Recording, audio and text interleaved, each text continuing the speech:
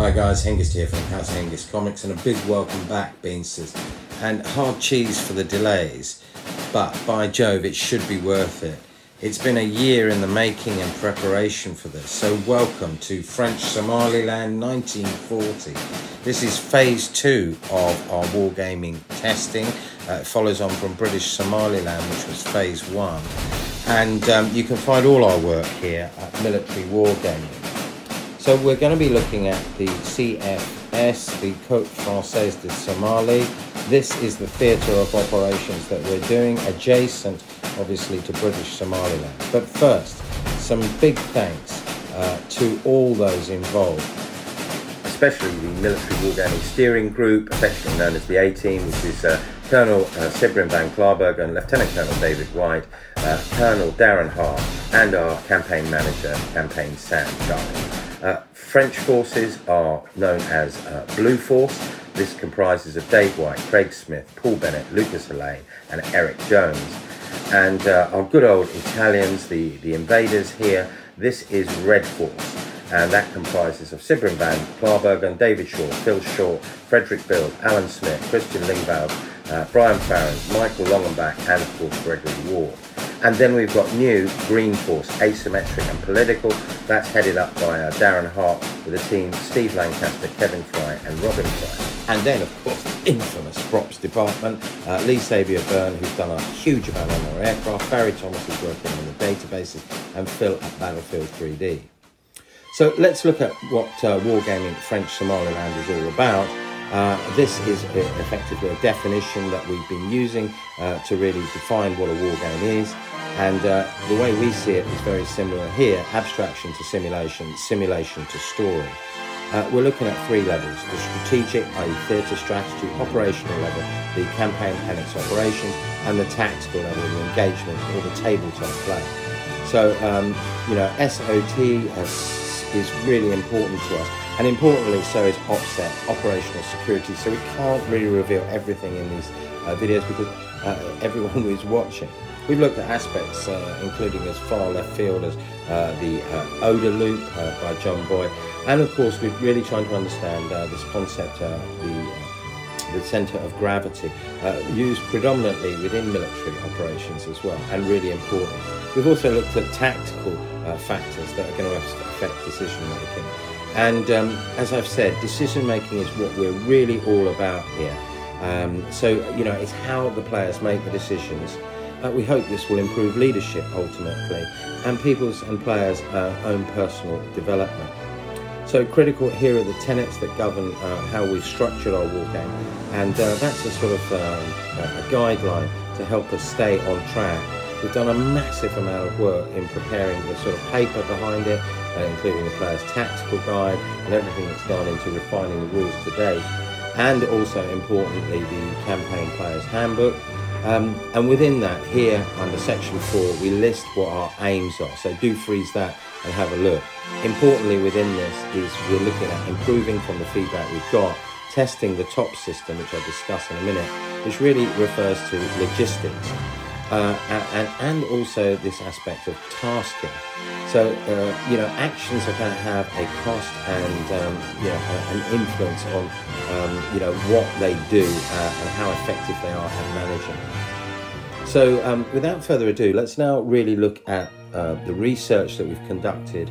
And importantly, part of this was also looking at the overall history and obviously the native tribes, and 2 are identified here, the Afars and the Isas, and we've actually defined their area of influence for this campaign. A critical factor we've always pointed out is bias, and although we've run through this on the previous How to Construct a War Game, we really feel that this is critical to understanding operations, the limitations, what we call the burn in terms of logistics and tasking expenditure. So yeah, I mean, I think getting those photographs helps build us the sets and the simulation. But at the core is obviously hitting the books, and critical to my thinking is Peter Perler's The Art of Wargaming, which I found quite seminal.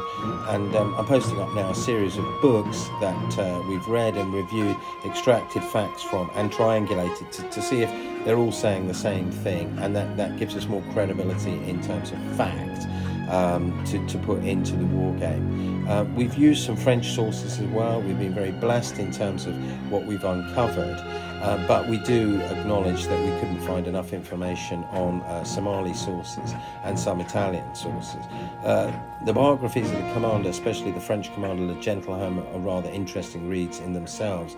And the Duke of Aosta has a very complex role. He was to perish early on in the campaign.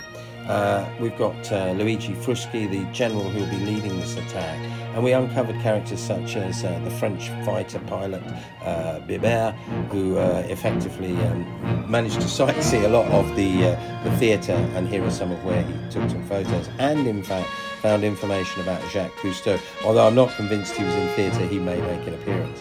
But the more detail you uncover, the better the war game can start to be constructed. And a lot of stuff that we found out really surprised us. In terms of both sides that had operational plans, there was shooting from a realistic point of view. This did sort of start until a treaty emerged, which basically meant that the Axis forces basically agreed not to attack the colony, which was Vichy, France.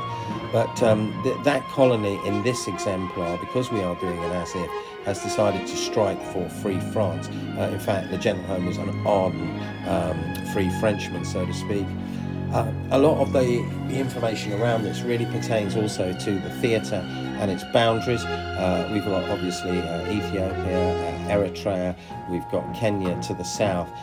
So it's a real mishmash of and why Green Force will be so important in terms of making decisions about what the Royal Navy are going to do, what British forces are going to do, what indigenous tribes are going to do, what are the politics that are going on. And these questions will be posed up, and he will make an independent assessment and provide us feedback, because we're not gearing and structuring this. This is all about player decision making.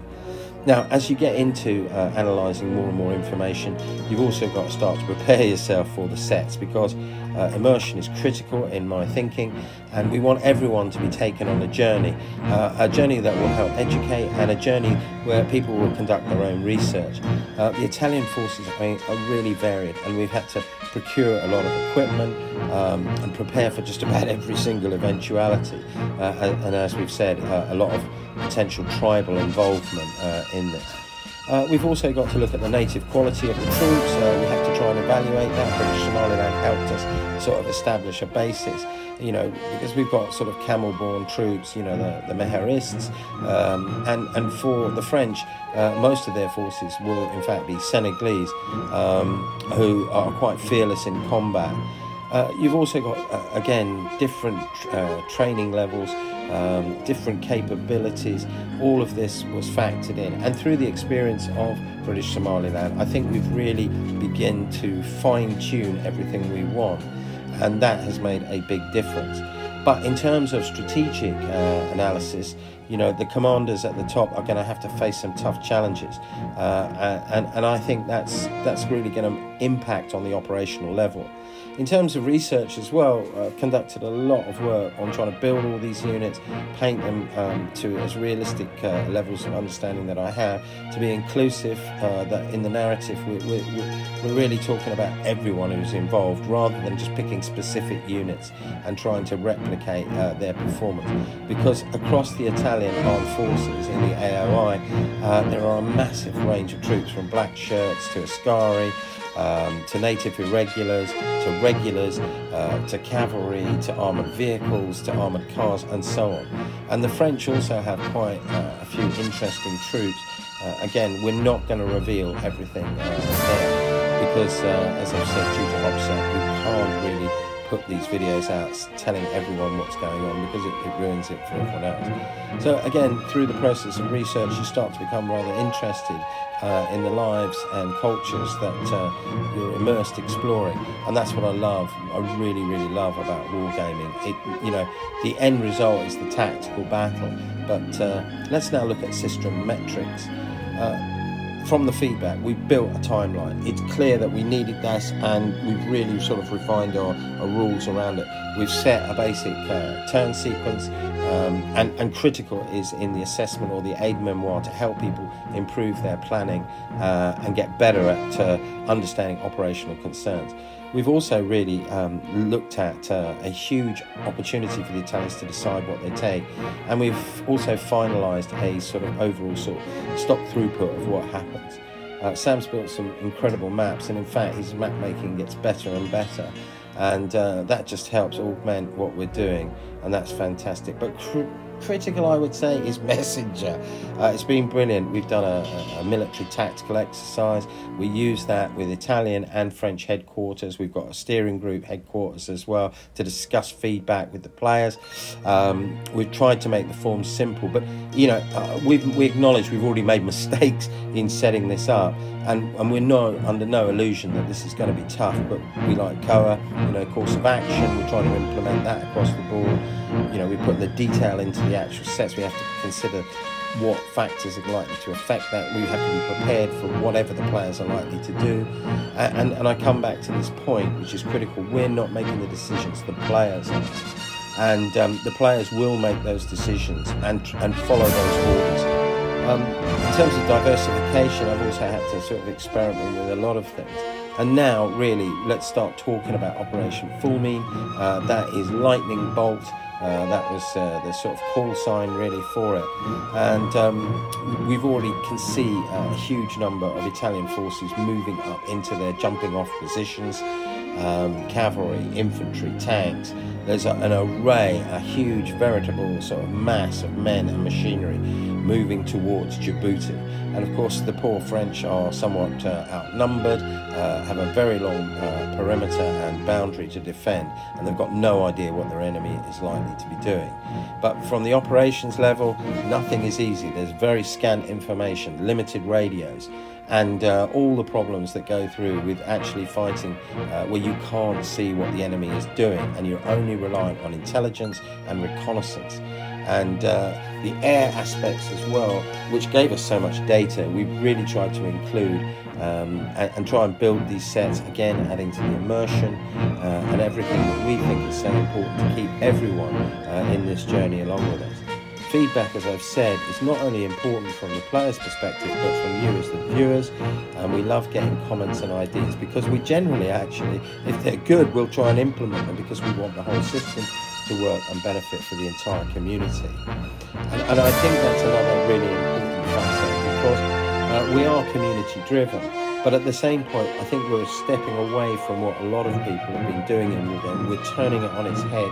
We're trying to explore new avenues. So rather than looking at lists, we're looking at decisions, and that's at the core of what we're going to do, because at the end of the day, it's all about what decisions have been made. There's no right or wrong one. It's just, do we see patterns? Can players actually improve through the framework that we've set up? Are the players enjoying themselves? Because they can't be there rolling dice per se at the tactical level. Seeing their plans come off or fail is a really interesting sort of experience and a great learning curve. You know, we're under no illusion that the French are likely to be overrun here, but both sides have set their own victory conditions, which I think is really, really interesting. So we've started by producing a few quick comics on some sort of low-level skirmish actions in the first preceding morning. And the next video is really, really going to focus on a lot more about the politics, and we should be looking at the first few sessions, man, as we call it, morning, afternoon and night, and then that will be the end of the turn per se. But these comics are available on our Facebook group. Just email if you want them. They're there just to start to get us all immersed in French Somaliland. So for me, for now, look out for our second video coming soon with a lot more detail and obviously a lot more combat action.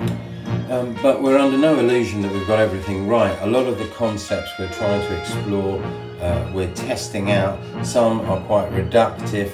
And the whole process is not whether it succeeds, it is actually if it fails and how we can improve upon what we're doing. We're very thankful to the three colonels who constantly try and help provide us with those military rubrics and principles and ideas and feedback the whole time, trying to help also shape and develop the project. So please do feel free to sort of subscribe, share us about and stay with us on this journey. So